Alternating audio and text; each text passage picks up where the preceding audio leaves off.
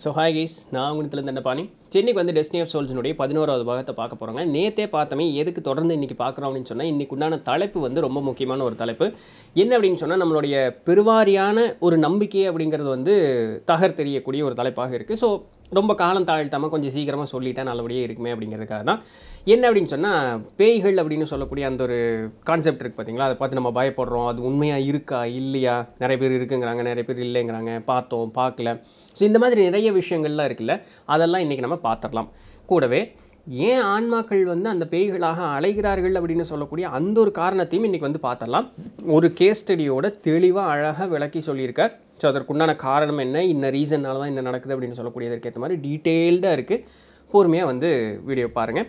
நீங்கள் என்ன நினைக்கிறீங்கன்னு கீழே கமெண்ட் பண்ணுங்கள். யாராவது இந்த மாதிரி ஆன்மாக்களை பார்த்துருக்கீங்க அப்படின்னு சொன்னால் உங்களுடைய எக்ஸ்பீரியன்ஸையும் கீழே சொன்னீங்கனாலும் உதவிகரமாக இருக்கும். ரைட், சரி. முதல்ல இந்த பேய்கள் அப்படிங்கிறதுக்கு உண்டான ஒரு ஓவர்வியூ மாதிரி பார்த்துடலாம். என்ன அப்படின்னு பார்க்கும்பொழுது, இவர் டாக்டர் எப்படி ஆரம்பிக்கிறாருன்னா, எனக்கு இதில் பெரிய ஒரு எக்ஸ்பீரியன்ஸ் இல்லாமல் இருந்ததுங்க. முன்னாடி காலத்தில் பெரிய ஒரு எக்ஸ்பீரியன்ஸ் இல்லாமல் இருந்தது. நான் நிறைய இடத்துல எங்கெங்கெல்லாம் அந்த ஒர்க் ஷாப்ஸ் போடணும், இல்லை கான்ஃபரன்ஸ் போடணும், மேடையில் நின்று பேசும்பொழுது எல்லாம் நான் பேசி முடிச்சதுக்கப்புறம் அவங்க எங்கிட்ட கேட்கக்கூடிய ஒரே கேள்வி என்னென்னா, இந்த மாதிரி பேய்கள் அப்படிங்கிறது எல்லாமே உண்மையாக இருக்கா, ஸோ அவங்க வந்து நம்மளை ஏதாவது பாதிக்க முடியுமா, நம்மளுடைய அந்த இடத்த பிடிச்சிக்கிட்டு அவங்க நம்மளை தொந்தரவு செய்ய முடியுமான்னு இந்த மாதிரி நிறைய கேள்விகள் கேட்குறது உண்டு. ஆனால் நான் நிறைய ரிசர்ச் பண்ணியிருந்தேன், பாஸ்ட் லைஃப் ரிக்ரெஷன் எல்லாமே இது பண்ணியிருந்தேன். ஆனால் இந்த மாதிரி அந்த அமானுஷ்யமான அந்த ஆன்மாக்கள் அப்படிங்கிறத வந்து கடந்து வந்தது அப்படிங்கிறது ரொம்ப சொற்பம். ஸோ டேட் என்கிட்ட ரொம்ப கம்மியாக இருந்தது. அதனால் நான் பெருவாரியாக அவங்ககிட்ட அப்படி ஒன்றும் இல்லைங்க அப்படிங்கிற மாதிரி முடிச்சிருந்தேன். ஆனால் தொடர்ந்து இதை பற்றி நிறைய ஆராய்ச்சியாளர்கள் தொடர்ந்து நிறைய ஆராய்ச்சிகள் வெளிவிட்டுக்கிட்டே தான் இருந்தாங்க. ஸோ எனக்கு ஒரு சின்ன ஒரு இது இருந்துகிட்டே தான் இருந்தது, கன்சர்ன் இருந்துகிட்டே தான் இருந்தது, இப்படி ஏதாவது ஒன்று இருந்திருக்குமோ அப்படின்ட்டு. கரெக்டாக ஃபார்ச்சுனேட்டாக அதுக்கு ஏற்ற மாதிரியே ஒரு கிளைண்ட்டும் எங்கிட்ட வந்தாங்க. அதற்கப்புறம் தான் வந்து இது எல்லாமே எந்த அளவுக்கு ஊர்ஜிதமாக இருக்கக்கூடிய அந்த ஒரு விஷயம் அப்படிங்கிறது எனக்கு புரிஞ்சுது. என்னென்னா, ஒருத்தவங்க நம்ம இறந்தோடனே வந்து உடனடியாக நம்ம ஆன்ம உலகத்துக்கு போகிறதில்ல அப்படிங்கிறது வந்து முன்னாடி போட்ட பதிவுகள் எல்லாத்தையுமே நம்ம பார்த்துருந்துருப்போம். ஒரு மனையாள் வந்து தன்னுடைய கணவர்கிட்ட நான் இன்னும் இருக்கேன் அப்படிங்கிறத காமிக்கிறதுக்கு மாதக்கணக்காக இருந்தாங்கன்னு பார்த்துருக்கோம். 3 மாதமோ 4 மாதமோ அவங்க இங்கே தான் இருந்தாங்கன்னு. அவங்கெல்லாம் வந்து அந்த பேய்களாகவோ இல்லை துரான்மாக்களாவோ கருத முடியுமான்னா இல்லை. ஸோ ஒரு ஸ்டிப்புலேட்டட் டைம் இருக்குது. அவங்களுடைய அந்த தன்மை அப்படிங்கிறது மாறாமல் இருக்கிறதுக்கு, அந்த ஆன்மாவை மாறினதுக்கப்புறம் அவர்களுடைய அந்த சுயதன்மை மாறாமல் இருக்கிறதுக்கு கொஞ்சம் நாள் இருக்கும். எந்த இஷ்யூஸும் இல்லை. அது வரைக்கும் அவங்க தாராளமாக இருக்கலாம். ஸோ அதில் வந்து நம்ம புரிஞ்சுக்கணும், ஒரு சில ஆன்மாக்கள் மட்டும்தான் ரொம்ப நீண்ட காலம் இருந்துருவாங்க.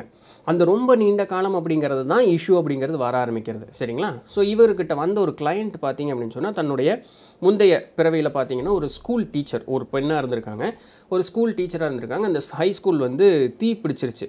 அப்போ குழந்தைகளெல்லாம் காப்பாற்ற போகும்பொழுது அந்த குழந்தைகளை காப்பாற்றிட்டு வெளியே வரும்போது இவங்க மாட்டி அந்த தீயில் பட்டு இறந்துடுறாங்க. இறந்த உடனே என்ன பண்ணினீங்க அப்படின்னு டாக்டர் கேட்கும்பொழுது, நான் உடனே போகலை, நான் வந்து அந்த குழந்தைகள் எல்லாம் வெளியே வந்தாங்க இல்லையா, அந்த குழந்தைகள் எல்லாமே நல்லபடியாக இருக்காங்களா அப்படின்னு பார்த்துக்கிறதுக்காக நான் ஒரு குழந்தைகளாக பார்க்குறதுக்கு நான் மேலே அப்படியே சுற்றிட்டே இருந்தேன். நான் இறந்துட்டேன்னு சொல்லி எல்லோரும் வருத்தப்பட்டுட்டு இருந்தாங்க. ஸோ யார் எப்படி இருக்காங்க அப்படிங்கிற வருத்தப்படுறாங்களே, ஸோ அதெல்லாம் நான் அப்படி பார்த்துட்டு இருந்தேன். ஓகே, ஸோ இப்படியே நான் என்ன பண்ணியிருந்தேன், அப்படி மேலே சுற்றிக்கிட்டு இருந்தேன் அப்படின்னோடனே, அதுக்கப்புறம் எப்போ போகணுன்னு தோணுச்சு, ஏன் போகணுன்னு தோணுச்சு அப்படின்னோடனே, போர் அடிச்சிருச்சியா அப்படின்னு, இவ்வளோ தான் அவங்க சொன்ன பதில். போர் அடிச்சிருச்சு, அதனால கிளம்பி போயிட்டேன், அவ்வளோதான். இதுதான் அவங்க சொன்னது. ஸோ இந்த மாதிரி இருக்கக்கூடியவர்கள் வந்து அந்த பேய் அப்படின்னு சொல்லக்கூடிய அந்த தன்மை அப்படிங்கிறத அடைவது அப்படிங்கிறது கிடையாது. இந்த உலகத்தில் நிறைய கதைகள் சொல்கிறாப்புல, இந்த மொத்த உலகமே ஏகப்பட்ட பேய்கள்னால சூழப்பட்டிருக்கு, அதெல்லாம் வெறும் பொய் கதை. அந்த மாதிரி எல்லாம் கிடையாது. வெரி ரேர் கேசஸில் தான் ஆண் மக்கள் அப்படின்னு சொல்லக்கூடியவங்க இந்த அமானுஷ்யமான ஒரு தன்மை அப்படிங்கிறத அடைஞ்சு நீண்ட காலம் வந்து இந்த உலகத்தில் அவர்கள் இருக்கக்கூடிய ஒரு தன்மை அப்படிங்கிறதும் அடைவாங்க. நம்மளுடைய ஸ்பிரிட் கைட்ஸ் எல்லாம் இருக்காங்க பார்த்தீங்களா. ஸோ உடனே நம்ம இறந்த உடனே அவங்க வந்து நம்மளுடைய ஸ்பிரிச்சுவல் கைடு, அவங்க கீழே வந்தெல்லாம் கூப்பிட்டு போக மாட்டாங்க. நம்மளுக்கே வந்து ஒரு புல்லிங் சென்சேஷன் அப்படிங்கிறது மேலே இருக்கும். அப்போ அந்த புல்லிங் சென்சேஷன் அடைஞ்சு நம்மளோட இந்த ஆஸ்ட்ரல் பிளேன் அப்படிங்கிறத தாண்டும் பொழுது அந்த ஸ்பிரிச்சுவல் கைட்ஸ் மேலே வெயிட் பண்ணிட்டு இருப்பாங்க. அவங்க வந்து வா போகலாம் அப்படின்னு வழுக்க டைம் இழுத்துட்டெல்லாம் போக மாட்டாங்களாம். என்ன காரணம்னா, நம்ம இங்கே மேலே போகும்பொழுது நமக்கு தெரியும் இவ்வளோ நாள் இங்கே வாழ்ந்துட்டோம், கொஞ்சம் கூட ஒட்டுறவு அப்படிங்கிறது இருக்குது. ஸோ அந்த ஃபீலிங்ஸ் அவங்களுக்கு இருக்கட்டும், ஓகே அவங்களுக்குன்னு உண்டான ஒரு டைம் அப்படிங்கிறது கொடுப்போம் அப்படின்ட்டு அவங்க வந்து கட்டாயம் எல்லாம் படுத்த மாட்டாங்க. எவ்வளோ நேரம் இருக்கணுமோ இருந்துக்கலாம். அதுதான் பிரச்சனையே. பட் அது பிரச்சனை இல்லை. ஆண் உலகத்துலேயும் சுதந்திரம், ஃப்ரீவில் அப்படிங்கிறது உண்டு அப்படின்னு பாருங்களேன். ஸோ யாருமே நம்மளை எந்த வகையிலையும் ஃபோர்ஸ் பண்ண மாட்டாங்க. நம்மளுக்காக போர் அடிச்சுன்னா நம்ம போகலாம் அப்படின்னு சொன்னால் போயிட்டே இருப்போம். அப்படி இல்லாமல் இருக்கிறது அப்படிங்கிறது தான் இந்த இடத்துல இருக்கக்கூடிய ஒரு சில காரணங்களாக இருக்குது. நிறைய கூற்றுக்கள் என்ன இருக்குன்னா, ஆன்மாக்கள் தான் இறந்துட்டோம் அப்படிங்கிறது தெரியாத காரணத்தினால தான் இங்கே சுற்றிட்டு இருக்காங்க அப்படின்னு சொல்லிட்டு. அப்படியெல்லாம் கிடையாது. அவங்களுக்கு தெரியும், இந்த உடல் விட்டு மேலே வந்துட்டோம் அப்படிங்கிற பொழுது அவங்களுக்கு தெரிஞ்சிடும், ஓகே நான் இல்லை அப்படிங்கிறது. இருந்தும் ஏன் இங்கே இருக்காங்கன்னா, இங்கே இருக்கக்கூடிய ஆட்கள் மேலேயோ, இங்கே இருக்கக்கூடிய ஏதோ ஒரு நிகழ்வு மேலேயோ, இல்லை இங்கே இருக்கக்கூடிய இடம், அந்த வாழ்ந்த இடமோ இல்லை ஏதோ ஒன்று, அது மேலே இருக்கக்கூடிய அபரிமிதமான பிடிப்பு, அந்த ஒரு காரணத்தினால அவர்கள் அதை விட்டு மேலே போக முடியாமல் துன்பப்பட்டுக்கிட்டு இருக்கக்கூடிய ஒரு சில காரணங்கள் இருக்கும் அப்படின்ட்டு ஒரு எக்ஸாம்பிள் சொல்கிறார். இவருடைய வீடு பார்த்தீங்க அப்படின்னு சொன்னால் சியரா நவாடா மவுண்டெயின்ஸ் அப்படின்னு சொல்லக்கூடிய இடம், அமெரிக்காவில் இருக்கக்கூடிய இடம். ஸோ அந்த இடத்துல இருந்திருக்கு. அந்த இடத்துல இருந்து கொஞ்சம் தூரம் தள்ளி இருக்கக்கூடிய இடத்துல 1994 வருஷம் ஒரு இளம் பெண் ராத்திரி நேரத்தில் கார் ஓட்டிகிட்டு வந்துட்டு இருந்திருக்காங்க. அந்த கார் ஏதோ அப்படி டாப்பில் ஆகி மலையினுடைய கீழே அந்த டீலால் போய் விழுந்துருச்சு. 50 அடி கீழே போய் விழுந்தோன்னா அங்கே யாருமே இவங்களுடைய சத்தம் கூச்சல் எதுவுமே தெரியல. ஆக்சுவலாக அங்கே விழுந்ததே தெரியல. 5 நாளைக்கு வந்து யாருக்குமே தெரியல. அந்த காருக்குள்ளே ஒரு 3 வயசு குழந்தையும் இருந்திருக்கு. ஸோ அம்மா பொண்ணு அந்த குழந்தை பையன் அந்த 2 பேரும் தான் அது இருந்திருக்காங்க. இதில் என்ன பியூட்டினா, அந்த 5 நாளுமே அந்த இடத்தை யாராவது தாண்டி வரும்பொழுது, நிறைய பேர் அதை சொல்லியிருக்காங்களாம், அந்த இடத்த தாண்டி வரும்பொழுது அப்பேரிஷன்னா அந்த ஆன்ம உருவு இருக்குது பார்த்தீங்களா, நிர்வாணமாக அந்த ஆக்சிடென்ட் ஆன இடத்துல அந்த ரோட்டில் இப்படி படுத்துக்கிட்டு இருக்கிற மாதிரி உருவங்கள் நான் பார்த்தோம் அப்படின்னு சொல்லிட்டு. ஏன் நிர்வாணமா அப்படின்னு கேட்கும்போது அட்டென்ஷன் கிராப் பண்ணுறது அதுதான். ஸோ அந்த அட்டென்ஷன் கிராப் பண்ணி இது என்னன்னு பார்க்க வருவாங்கள்ல, ஸோ இந்த ஆக்சிடெண்ட்டை பார்ப்பாங்களே அப்படின்னு சொல்லிட்டு அப்படி ஏதோ யாரோ ஒருத்தர் கவனித்து அங்கே போய் என்னன்னு பார்த்து அதுக்கப்புறம் ஃபயர் சர்வீஸ் அவங்களுக்கெல்லாம் ஃபோன் பண்ணி வந்து எடுத்துட்டாங்க.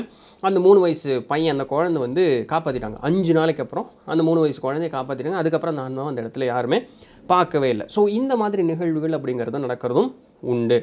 அப்போ அந்த இடத்துல அந்த குழந்தையை காப்பாற்றணுங்கிறது தான் அவங்களோட எண்ணம். அதுக்கு 5 நாள் அவங்க இங்கே இருந்தாங்க. இவங்க பேயான்னு கேட்டால் இல்லை. ஸோ அந்த ஒரு பிடிப்பு அப்படிங்கிற ஒரு காரணத்தினால இது முடிஞ்சு போச்சுன்னா அவங்க பேசாமல் போயிட்டே இருப்பாங்க. இதெல்லாம் நார்மல். ஆனால் ஏதாவது ஒரு திடீர்னு ஒரு இது நடந்தது, அவங்களுக்கு வந்து அநீதி இழைக்கப்பட்டது, அவங்களுக்கு வந்து நேர்மை இல்லாத ஒரு தன்மையில் அவர்கள் வந்து இறந்துட்டாங்க, கொலை செஞ்சுட்டாங்க, இல்லை அவங்களுக்கு வந்து ஏதோ தவறு செஞ்சதுனால இவங்க மன வருத்தப்பட்டு இவங்களே தங்களை தானே மாய்ச்சிக்கலாம். ஸோ இந்த மாதிரி எல்லாமே அன்ஜஸ்ட். ஸோ இந்த மாதிரிலாம் நடந்தது அப்படின்னு சொன்னால் அந்த மாதிரி கேஸஸில் தான் வந்து அவங்க இந்த உலகத்திட்ட அவ்வளோ சீக்கிரம் போக மாட்டாங்க. ஸோ தனக்கு நியாயம் கிடைக்கிற வரைக்கும் அவங்க வந்து இந்த இடத்துல இருந்துக்கிட்டே இருப்பாங்க அப்படின்னு சொல்லிட்டு. இதுவும் எல்லா கேசஸ்லையும் நடக்கிறது. அப்படி பார்த்தா இந்த உலகத்தில் எத்தனையோ பேர் செத்துக்கிட்டு இருக்காங்க, அத்தனை பேரும் பேயாக தெரியவாங்களான்னா இல்லை. ரேர் கேசஸில் அவங்களுடைய ஃபீலிங்ஸ் வந்து ரொம்ப மோசமாக அஃபெக்ட் ஆகிருந்தது அப்படின்னு சொன்னால் மட்டும்தான் இந்த மாதிரி இருக்கக்கூடிய நிகழ்வுகள் அப்படிங்கிறது நடக்கும். அப்படி ஒரு கேஸ் பற்றி சொல்கிறார். ஸோ இது வந்து கேஸ் 14, தி அபேண்டன் சோல் அப்படின்னு சொல்லிட்டு தான் அந்த டைட்டில் ஆரம்பிக்கிறாங்க. என்னென்னா, பெலிண்டா அப்படின்னு சொல்லக்கூடிய ஒருத்தங்க வந்து இவரை பார்க்க வர்றாங்க. இது நிகழ்காலத்தில் நடக்கிறது. பெலிண்டா அப்படிங்கிறவங்க ஒருத்தவங்க இவரை பார்க்க வரும்பொழுது அவங்க என்ன சொல்கிறாங்கன்னா, அந்த என்றைக்குமே அந்த பாஸ்ட் லைஃப் ரிக்ரெஷனுக்கு முன்னாடி ஒரு சில கொஞ்சம் இன்டர்வியூஸ் எல்லாம் நடக்கும். அவங்கள பற்றின பேஸ் டேட்டா, அவங்களுக்கு என்ன தேவை, எதற்காக இங்கே வந்தீங்க அப்படிங்கலாம் கேட்கும்பொழுது அவங்க சொன்னது என்னென்னா, ரொம்ப அதிகமான ஒரு சோகம் சங்கடம் என்கிட்ட வந்து அப்படியே குடிகொண்ட மாதிரி ஒரு உணர்வு அப்படிங்கிறது வந்து எனக்கு இருந்திருக்கு. சரி, என்னுடைய லைஃப் அப்படியே ஓட்டிகிட்டே இருக்கேன், பட் என்னமோ ஒரு சங்கடம் ஒரு வருத்தம் அப்படிங்கிற மாதிரி என் கூட இருந்துகிட்டே இருக்காது, எனக்கு புரியவே இல்லை, ஒரே குழப்பமாக இருக்குது அப்படின்னு சொல்லிட்டு. அப்போது அவங்க கூட பேசும்போது தான் அவருக்கு தெரிஞ்சிருக்கு அந்த பெண்ணுக்கு வந்து பெலிண்டா அப்படின்னு சொல்லக்கூடிய அந்த பெண்ணுக்கு 47 வயசு ஆச்சு, இப்போ வரைக்கும் திருமணம் செய்யலை. அவங்க வந்து 20 வருஷத்துக்கு முன்னதாக ஈஸ்ட் கோஸ்ட் அப்படின்னு சொல்லக்கூடிய இடத்துல இருந்து கலிஃபோர்னியாவுக்கு வந்து இவங்க இடம்பெயர்ந்து வந்துட்டாங்க 20 வருஷத்துக்கு முன்னாடி. ஏன் வந்தாங்க அப்படின்னு கேட்டால், அவங்களுடைய காதலனான ஸ்டூவர்ட் அப்படிங்கிறவங்கள விட்டுட்டு வந்திருக்காங்க. ஸோ ஸ்டூவர்ட் ஏதாவது தப்பு பண்ணிட்டாரான்னா இல்லை, அங்கே தான் அதுதான் பியூட்டியை.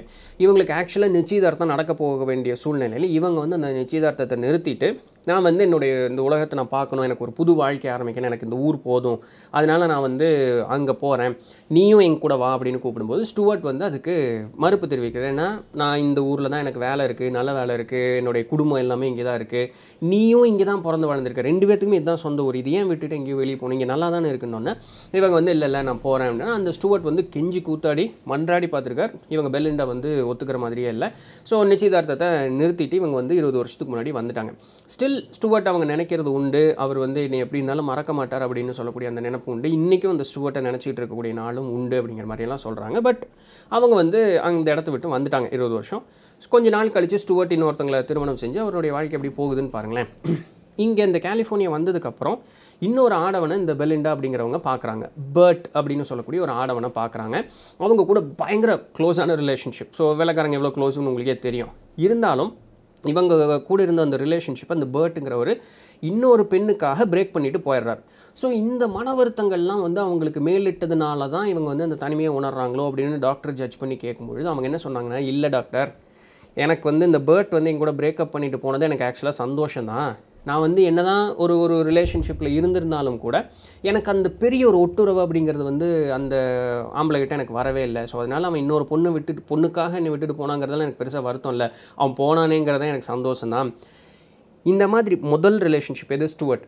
ஸோ அந்த ஃபஸ்ட்டு ரிலேஷன்ஷிப் வரக்கு முன்னாடி காலத்திலிருந்தே, சிறு வயதிலிருந்தே எனக்கு என்னமோ எனக்கு ஏதோ தனிமைப்படுத்தப்பட்ட மாதிரி, ஏதோ நான் இழந்த மாதிரி ஒரு உணர்வு அப்படிங்கிறது என்கிட்ட இருந்துகிட்டே இருந்தது அப்படின்னு சொல்கிறாங்க. ஸோ இப்போ வந்து அந்த பாஸ்ட் லைஃப் ரிக்ரெஷனுக்கு அவங்கள கொண்டு போகிறாங்க. கொண்டு போகும்பொழுது அந்த ஆன்ம உலகத்துக்கு போகிறாங்க. எப்பவுமே பாஸ்ட் லைஃப் ரிக்ரெஷன் போகும்போது ஜஸ்ட் அந்த முந்தின பிறவியில் தான் ஆரம்பிப்பாங்க. அப்போது டாக்டர் சொல்கிறாரு, உங்களுடைய அந்த முந்தைய பிறவியினுடைய ஏதோ ஒரு பகுதியை நீங்கள் தேர்ந்தெடுத்துக்குங்க, முக்கியமான ஒரு நிகழ்வு அப்படின்னு சொல்லக்கூடியதை வந்து தேர்ந்தெடுத்துக்குங்க அப்படின்னோடனே இவங்க வந்து ரொம்பவே கிரிட்டிக்கலான ஒரு இதை வந்து தேர்ந்தெடுத்துட்டாங்க. ஆக்சுவலாக அதுதான் வந்து அவங்கள ரொம்ப பாதிச்சுட்டு இருக்கக்கூடியது. முந்தைய பிறவியில் நடந்தது, இப்போ வரைக்கும் அதனுடைய தொடர்ந்து அந்த பாதிப்புகள் அப்படின்னு சொல்லக்கூடியது எங்கே அப்படின்னு சொன்னால் மென்டல் ஆங்குவிஷ் அப்படின்னு சொல்லுவாங்களே, மனதளவில் பயங்கரமாக பாதிக்கப்பட்ட ஒரு நிகழ்வு அப்படிங்கிறது. இவங்க வந்து எலிசபெத் அப்படின்னு சொல்லக்கூடிய ஒரு பெண்ணாக, முந்தைய பிறவியில் எலிசபெத் அப்படின்னு சொல்லக்கூடிய ஒரு பெண்ணாக மிகப்பெரிய ஒரு விவசாய நிலத்துக்கு ஓனராக ஒருத்தருக்கு கூட அவங்க வந்து மனைவியாக இவங்க அந்த இடத்துல இருக்கிறாங்க. எங்கன்னா இங்கிலாண்டில் பாத் அப்படின்னு சொல்லக்கூடிய ஒரு இடத்துல 1897 வருஷம் அவங்களுடைய அந்த முந்தைய பிறவி இருக்குது. அந்த முந்தைய பிறவியில் இவங்களுடைய கணவர் பேர் என்னென்னா ஸ்டான்லி அப்படின்னு சொல்லிட்டு, திருமணமாகி 5 வருடம் நல்லபடியாக போயிட்டே இருக்குது. ஆனால் இந்த நிகழ்வு அவங்க கரெக்டாக எனக்கு இதுதான் ஞாபகம் இருக்குதுன்னு சொல்லும்பொழுது அந்த ஸ்டான்லி வந்து அந்த அவங்க வீட்டை விட்டு வெளியே போகிறாரு.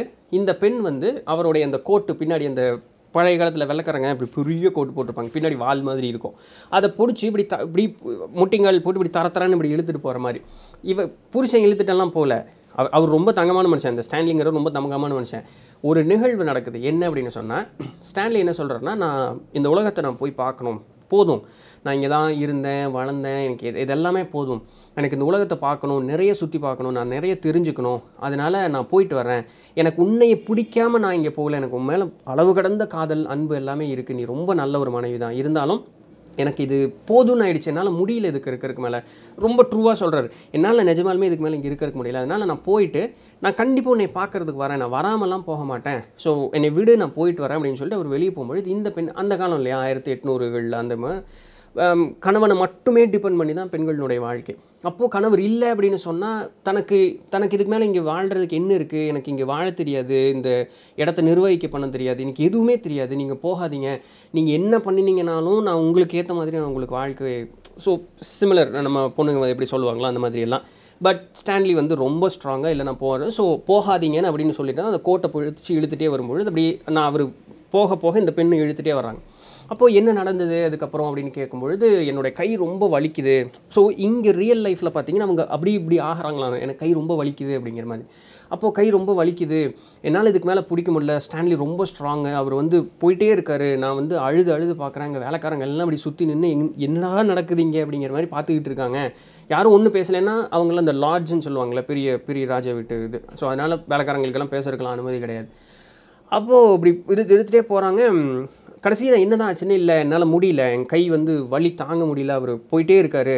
அப்போது ஒரு கட்டத்துக்கு மேலே என்னால் வலி தாங்க முடியாமல் இந்த முட்டியெல்லாம் வலிக்குது பயங்கரமாக, நான் விட்டுட்டேன்.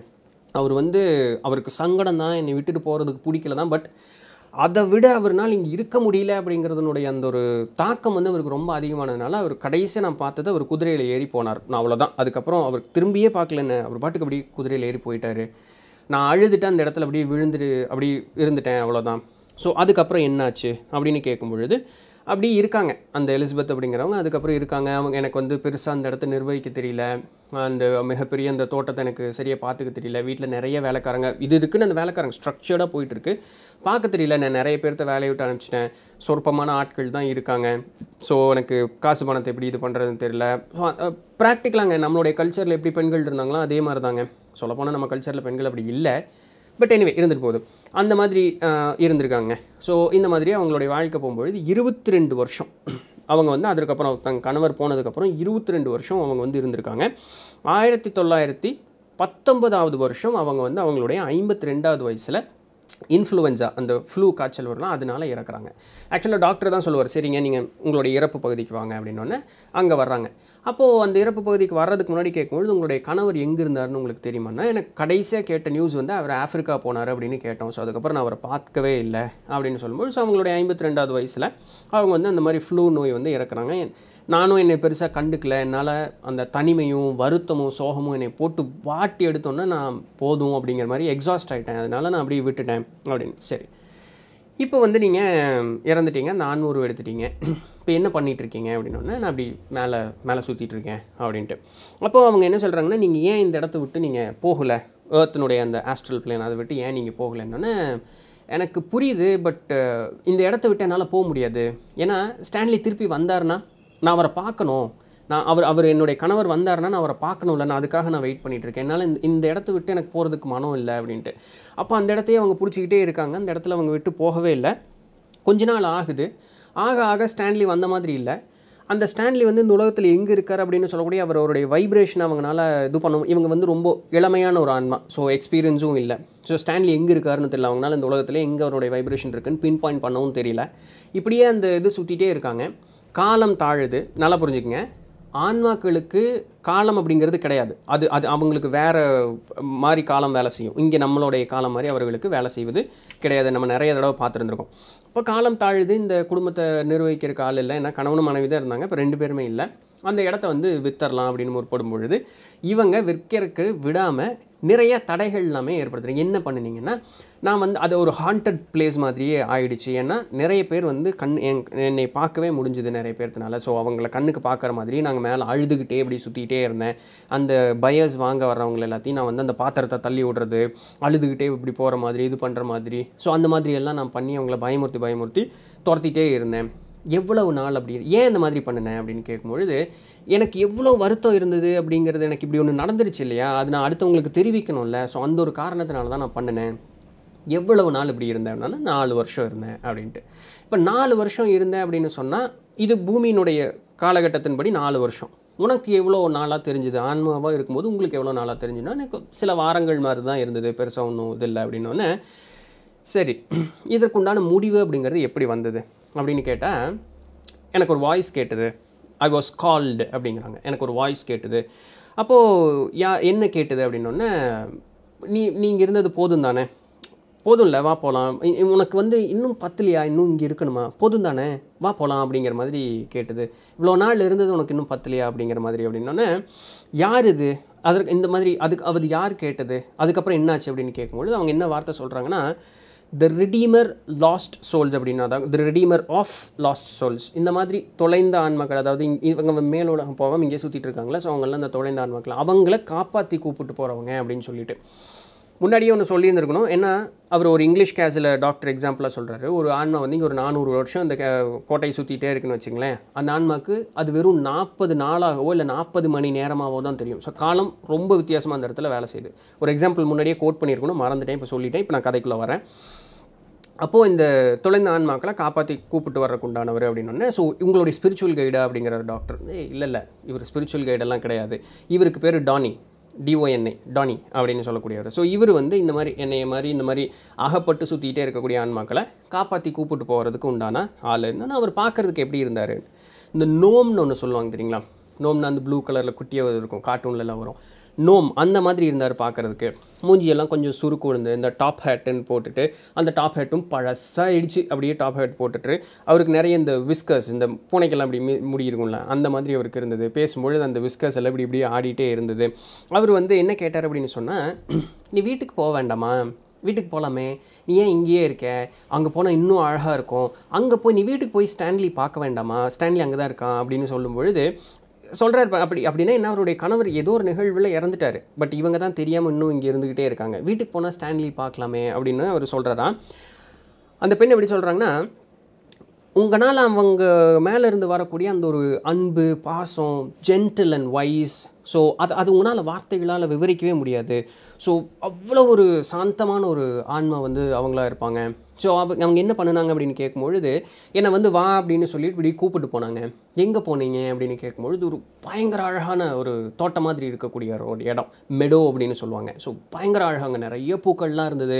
அந்த இடத்துக்கு என்னை வந்து கூப்பிட்டு போனாங்க. அவர் என்ன பண்ணார்னா, அவருடைய எனர்ஜி, அந்த லவ் அண்ட் ஹாப்பினஸ், அதை ஃபுல்லாக எனக்கு, அவர் மேலே இருக்கக்கூடிய அந்த எனர்ஜி எனக்கு அப்படியே பாஸ் பண்ணிகிட்டே இருந்தார். எதுக்குன்னா, நான் மென்டலாக அப்படியே பீஸ்ஃபுல்லாக ஆகணும் அப்படின்னு சொல்கிறதுக்காக அந்த எனர்ஜி வந்து பாஸ் பண்ணிகிட்டே இருந்தார். அங்கே நிறைய பட்டாம்பூச்சி எல்லாம் இருந்தது. நீ போய் அந்த பட்டாப்பூச்சி பிடிச்சிட்டு விளையாட, அந்த பட்டாம்பூச்சி பிடி அப்படின்னு சொல்லி குழந்தை பார்க்குற மாதிரி பார்க்குறாரு பாருங்க. போய் பிடி அப்படின்னோடனே நான் ஓடி ஓடி விளையாண்டுட்டு இருந்தேன். அவர் என்ன பண்ணிருந்தார், அவர் பாட்டுக்கு பேசாமல் அந்த சூரிய வெளிச்சத்தில் அப்படியே படுத்துக்கிட்டு இருந்தார், வேறு ஒன்றும் பண்ணல. நான் பாட்டுக்கு அங்கே ஓடி ஓடி விளையாண்டுட்டு இருந்தேன். எனக்கு ரொம்ப சந்தோஷமாக இருந்தது. எவ்வளவு நேரம் நீ அங்கே இருந்த? நேரம் எல்லாம் அங்கே இல்லை, நான் எவ்வளவு நேரம் இருக்கணும்னு நினைக்கிறேனோ அவ்வளவு நேரம் என்னை விட்டுருவாங்க. அவர் என்னை தொந்தரவே பண்ண மாட்டார். அவர் என்னை திட்டலை, அவர் என்னை எதுவுமே சொல்லலை. அவர்கிட்ட இருந்து எனக்கு கிடைச்சதெல்லாம் வெறும் அன்பு, பாசம், அந்த ஒரு எனர்ஜி, என்னுடைய மன அமைதிக்காக கொடுத்தது மட்டும்தாங்க. அவர் நான் எந்த அளவுக்கு சாந்தமாக இருக்க முடியுமோ அந்த அளவுக்கு என்னை விட்டுட்டாங்க. நான் எவ்வளவு நேரம் அந்த இடத்துல இருக்கலாமோ அந்த அளவுக்கு என்னால் இருந்திருக்க முடியும் அப்படின்னு சொல்லிட்டு. அப்போது அவர் என்ன கேட்குறாருன்னா, இவர் வந்து உன்னுடைய கணவரான அந்த ஸ்டான்லி பற்றியோ இல்லை இந்த இந்த பேயா சுற்றிட்டு இருந்தில்ல, ஸோ அந்த மாதிரியே ஏதாவது பேசினாருன்னா கிடையாது. இவர் வந்து டென்ஷன் கிடையாது. டென்ஷனுங்கிறது இவங்களுடைய ஆன்மகுரு. என்னை வந்து டென்ஷன்ட்டு கூப்பிட்டு போகிறதுக்கு முன்னாடி கொஞ்சம் என்னை ரெடி பண்ணி அங்கே கூப்பிட்டு போகிறாரு, அவ்வளோதான் அப்படின்னோடனே சரி போனீங்களான்னு நான் போகலாம் அப்படின்னோடனே போனோம். அப்போ என்னுடைய டென்ஷன் அங்கே இருந்தார். எனக்கு வந்து ஒரு குட் பை கிஸ், ஸோ ஒரு அப்பா எப்படி பொண்ணுக்கு இது பண்ணுவார், ஸோ அந்த மாதிரி ஒரு குட் பை கிஸ் சொல்லிவிட்டு பார்த்து போயிட்டு வா அப்படின்னு சொல்லி அனுப்பி வச்சாங்க. அப்போ அங்கே போகும்பொழுது தான் பார்த்தோம்னா அதுக்கப்புறம் ஓரியன்டேஷன் ப்ராசஸ் நடக்கும். ஸோ திங்ஸ் ஹேப்பன்னு பாருங்களேன். ஸோ இப்போ வந்து எலிசபெத்தினுடைய ஸ்டோரி முடிஞ்சது.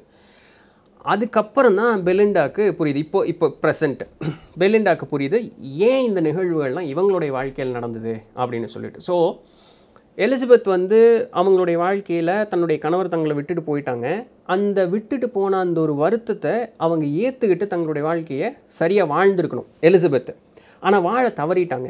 இந்த தவறுதலை வந்து மேலே ஆன்ம உலகம் போய் அவங்களுடைய ஆன்மகுருவான அந்த டென்ஷன் அவர்கிட்ட போனதுக்கப்புறம் அவர் தெளிவாக எல்லாம் சொல்லி புரிய வச்சோன்னே இதை நான் மறுபடியும் அனுபவிக்கணும்னு சொல்லி தான் இந்த பிறப்பில் பெலிண்டாவாக வந்திருப்பீங்க. ஸோ இந்நேரத்தில் உங்களுக்கு புரிஞ்சிருக்கும் இதெல்லாம் நடந்திருக்கு அப்படின்னு சொல்லிட்டு. இந்த பெலிண்டாவாக வரும்பொழுது இந்த பிறவியில் அவங்க அந்த சந்தர்ப்பத்தை தவறு விடவில்லை, சரியாக அதற்குண்டான அந்த ஒரு இது பண்ணிட்டாங்க. இப்போ உங்களுக்கு புரிஞ்சிருக்கும். அங்கே ஸ்டான்லி யார், எலிசபெத்தினுடைய ஸ்டான்லி தான் இந்த பிறவியில் ஸ்டூவர்ட், இந்த பெலிண்டாவினுடைய முதல் கணவர். ஸோ அந்த பிறவியில் இப்போ நீங்கள் நினைக்கலாம், ஆஹா பழி வாங்கிட்டாயா இந்த புருஷனை, அந்த காலத்தை விட்டுட்டு போனான்ல இப்போ பழி வாங்கிட்டான். ஆக்சுவலாக இங்கே பழி வாங்குறது யாருடைய குணமும் கிடையாது. ஆண்மக்களுக்கு அந்த குணம் கிடையவே கிடையாது. நல்லா புரிஞ்சுக்கணும். 2 பேருமே இறந்து மேலே போயிட்டாங்க. யார், அந்த எலிசபெத் ஸ்டான்லி 2 பேருமே இறந்து மேலே போயிட்டாங்க. ஸ்டான்லிக்கு வந்து நிஜமாலுமே அந்த இடத்த விட்டு வெளியே போகணும் தான். ஆனால் தன்னுடைய மனைவி கவலைப்பட்டதை பற்றி அவர் கவலைப்படவே இல்லை, விட்டுட்டு போயிட்டார். ஆனால் அவருடைய எண்ணம் வந்து ஜென்யூன். அவருடைய அன்பு பாசம் எல்லாமே மனைவி மேலே இருந்ததெல்லாம் ஓகே தான். அவள் வருத்தத்தையும் மீறி அவர் வந்து விட்டுட்டு போனார் பார்த்தீங்களா. இந்த தவிர அவள் எப்படி கஷ்டப்பட்டாங்கிறத நான் அனுபவிக்கணுங்கிறதுக்காக இந்த பிறவியில் ஸ்டான்லி வந்து ஸ்டூவர்ட்டாக இங்கே பிறக்கிறாரு. இந்த எலிசபெத் வந்து தன்னுடைய கணவன் விட்டுட்டு போனாலும் தன்னுடைய வாழ்க்கையை அவள் வந்து வாழணுங்கக்கூடிய அந்த படிப்பை அங்கே எலிசபெத் தவறிட்டா, இந்த படிப்பை நான் சரியாக அனுபவிக்கணுங்கிறதுக்காக இந்த பிறவியில் பெலிண்டாவாக பிறக்கிறாங்க. இது ஒரு டீல் தான் ஆக்சுவலாக. இவங்க 2 பேரும் ஒரே சோல் குரூப்பு. ஸோ இவங்க வந்து இங்கே பிறக்கிறாங்க. அப்போது இந்த பிறவியில் பெலிண்டா விட்டுட்டு வந்துட்டோன்னே இந்த ஸ்டூவர்ட் வந்து பயங்கர கஷ்டப்பட்டார் பார்த்தீங்களா. கஷ்டப்பட்டாலும் அவர் வந்து கோப்பப் பண்ணி ஓகே புரிஞ்சுக்கிட்டார். ஓகே பிரிவுங்கிறதுனோட தாக்கம் இப்படி தான் இருக்குங்கிறத புரிஞ்சுக்கிட்டார். பட் அந்த பாடத்தை ஏற்றுக்கிட்டு அவருடைய வாழ்க்கையை சராசரியாக வாழ ஆரம்பிச்சிட்டார். பெலிண்டா இங்கேருந்து இந்த தனிப்பட்டு வாழ்க்கை வாழ்ந்து வந்தாங்களே, ஏன் ஸ்டான்லி விட்டுட்டு போனார்? அவர் சொன்னார்ல, எனக்கு முடியல, என்னால் இங்கே இருக்க முடியல, நான் போகணும், எனக்கு இந்த உலகத்தை நான் பார்க்க போகணுன்னு. அந்த உணர்வு ஸ்டான்லிக்கு எப்படி இருந்ததுங்கிறது இங்கே எலிசபெத்துக்கு தெரியணும்ல. அதனால தான் பெலிண்டா அப்போது இங்கே என்ன சொல்லிட்டு வராங்க, என்னால் இந்த ஊரில் இதுக்கு மேலே இருக்க முடியல, நான் போகிறேன் அப்படின்னு சொல்லி தான் இங்கே வராங்க. அப்போது பெலிண்டாவும் புரிஞ்சுக்கிட்டாங்க ஏன் போன பிறவியில் ஸ்டான்லி அப்படி நடந்துக்கிட்டாருன்னு. இங்கே இருக்கக்கூடிய ஸ்டூவர்ட்டும் போன பிறவியில் ஸ்டான்லியை இருந்து செஞ்ச தவறு என்ன அப்படிங்கிறதையும் புரிஞ்சுட்டாங்க. இது 2ம் கரெக்டாக நடந்துருச்சு. இது ஒன்று. இப்போ இந்த பேர்ட்டுன்னு சொல்லிட்டு ஒரு கேரக்டர் உள்ளே வந்தது தெரியுமா, யார், இந்த பெலிண்டாக்கு வந்து குறுகிய கால ஒரு உறவாக இருந்தவர். அவருடைய இது எதுக்கு வந்துன்னா, அவரும் இவங்க சோல் குரூப்பில் இருந்தவர். அங்கே என்ன நடக்குதுன்னா, இந்த பேர்ட் வந்து ஒரு அக்ரிமெண்ட்டுக்கு வந்துக்கிறார். இப்போது பெலிண்டா வந்து இந்த 2 நடந்துருச்சு. ஸ்டூவர்ட்டும் பெலிண்டாவும் அவங்களுடைய முந்தைய பிறவியில் செஞ்சதற்குண்டான அந்த ஏன் நடந்தது எதுக்கு நடந்தது இந்த பிறவியில் அனுபவிச்சிட்டாங்க. இப்போ இந்த ஸ்டான்லியை விட்டுட்டு இப்படி வெளியே வந்தாங்க இல்லையா, இப்படி வெளியே வரும்பொழுது அவர் பட்ட துன்பம் அப்படிங்கிறது இவங்களுக்கு தெரியணும்ல. அதுதான் அந்த சைக்கிள் முழுமையாகும். அந்த பாடத்தை கொடுக்கறதுக்காக வந்தது தான் இங்கே பேர்ட்டுன்னு சொல்லக்கூடிய அந்த ஒரு கேரக்டர். ஸோ இவங்களுடைய லைஃப்பில் ஓகே இந்த லெசனை நான் பெலிண்டா கொடுக்குறேன் அப்படின்னு சொல்லி அக்செப்ட் பண்ணிவிட்டு இதுக்காகன்னு ஒரு பிறப்பு எடுத்து வந்தவர் தான் இந்த பேர்ட் அப்படின்னு சொல்லக்கூடியவர். ஸோ இங்கே வந்தாங்க, உறவில் இருந்தாங்க, ஆனால் பிரிஞ்சு போயிட்டாங்க. இன்னொரு பெண்ணுக்காக பிரிஞ்சு போயிட்டாங்க இல்லையா. ஸோ ஒரு பிரிவு அப்படிங்கிறது எப்படி இருக்குங்கிறதையும் இவங்களுக்கு இந்த பிறவிலும் காமிக்கணும். ஸோ இவங்க வந்து தன்னிச்சையாக இப்போ வந்து அந்த பெலிண்டாங்கிறவங்க இண்டிபெண்ட் உமன். இவங்க தன்னிச்சையாக இண்டிபெண்ட்டாக இவங்களால் வாழவும் முடிஞ்சுது. இவங்க ஏன் ஸ்டான்லி அப்படி வந்து விட்டுட்டு போனாருங்கிறது தெரிஞ்சுக்கவும் முடிஞ்சுது. பிரிவு அப்படிங்கிறதுனோட இப்போ இவங்க விட்டுட்டு வரும்போது ஸ்டான்லி அங்கே ஸ்டூவர்ட் கஷ்டப்பட்டார்ல, அந்த கஷ்டம் எப்படி இருக்கும் அப்படிங்கிறதையும் இந்த பேர்ட்னாலையும் உணர்றதுக்கு முடிஞ்சு. 3 பாடத்தையும் ஒரே லைஃப்பில் கற்றுக்கிட்டு முடிச்சிட்டாங்க. இதுதான் அவங்களுடைய ஆன்மகுருவான டென்ஷன் ஏற்படுத்தி கொடுத்த அந்த ஒரு நிகழ்வு, ஒரு பிளான். ஸோ கரெக்டாக அந்த 3 பேருமே அவங்களுடைய லைஃப்பை சரியாக அவங்க வந்து வாழ்ந்துட்டாங்க. இதுதாங்க. ஸோ அந்த ஆன்மாக்கள் அப்படிங்கிறவங்க இங்கே தங்கி இருக்கக்கூடிய காரணம் இது தான். அங்கே மேலே போய்ட்டு ரிட்டன் வரும்பொழுது அதற்கு ஏற்றாறு போல் இங்கே வாழ்க்கை அப்படிங்கிறது இருக்கும். ஆனால் சரியாக பாடத்தை படிச்சுக்கணும். அதுதான் அங்கே இருக்கக்கூடிய முக்கியமான விஷயம். இது எனக்கு இந்த ஒரு கோட்டு சொல்லி இதை கோட்டில் டாக்டர் கேஷுவலாக எழுதினார். ஆனால் வெரி பவர்ஃபுல் வேர்டு. நான் அப்படியே இங்கிலீஷில் சொல்கிறேன். த plate of karma cuts both ways. சூப்பரான ஒரு இதுங்க. அவர் எப்படி எழுதினாருன்னு எனக்கு தெரியல. த plate of karma cuts both ways. இது பெலிண்டாக்காக எழுதினது. அவங்க வந்து ஸ்டூவர்ட்டை தனக்கு தான் வேணும் அப்படின்னு சொல்லி விட்டுட்டு வந்தாங்க. ஸோ ஒரு வெட்டு, அந்த விட்டுட்டு வந்ததுனுடைய வருத்தம் இவங்களுக்கு இருக்குது, கண்டிப்பாக இருக்குது. இன்ன நாள் வரைக்கும் அவங்க வந்து அந்த ஸ்டூவர்ட்டை நினச்சிக்கிட்டு தான் இருக்காங்க. ஸோ அது ஒரு வெட்டு. இன்னொன்று, பட் இவங்களை விட்டுட்டு போகும்பொழுது ஒரு வருத்தம் இருந்தது இல்லை, ஸ்டூவர்ட் இவங்க விட்டுட்டு வரும்போது அவருக்கு வந்த வருத்தத்தையும் இவங்க அனுபவிச்சிட்டாங்க. ஸோ கர்மாங்கிறது இரட்டை முனை உள்ள கத்தி போல், நீ 2 பக்கம் போனாலும் வெட்டு உலகம். ஆனால் அது ஒரு பாடம் தான், இது ஒரு எக்ஸ்பீரியன்ஸ் தான். ஸோ இது வந்து இந்த பெலிண்டாக்கு கொடுக்கப்பட்ட ஒரு பாடமும் ஸ்டூவர்ட்டுக்கு கொடுக்கப்பட்ட ஒரு பாடமும். இதுக்கு ஹெல்ப் பண்ணுறதுக்காக பேர்ட் அப்படின்னு சொல்லக்கூடிய ஒரு கேரக்டர் உள்ளவர், அவ்வளோதான். ஸோ இதுதான் வந்து இந்த பேயாக அலையிறவங்க. ஸோ அவங்களுடைய அடுத்த பிறப்பு என்ன இருக்கும், என்ன மாதிரி அவங்களோட லைஃப் அப்படிங்கிறது இருக்கும் அப்படிங்கிறதுக்கு உண்டானது ஒரு எக்ஸ்பீரியன்ஷியல் இதாகவே இருக்குது இல்லைங்களா. ஸோ எஸ், இவ்வளோ தூரம் நான் வரும்னு எதிர்பார்க்கல. பிடிச்சிருந்திருக்கோம், இன்ஃபர்மேட்டிவாக இருந்திருக்கும் அப்படின்னு நம்புகிறேன். இவ்வளோ தூரம் பார்த்துருந்தீங்கன்னா சந்தோஷங்க, அது எனக்கு கிடைச்ச பெரிய வெற்றி. ஸோ நாளைக்கு வேறு ஏதாவது ஒரு சுவாரஸ்யமான செய்தியில் சந்திப்போம். அது வரையும் தொடர்ந்து இணைந்திருங்கள். நான் உங்கள் நித்திலன் தண்டபாணி. நன்றி.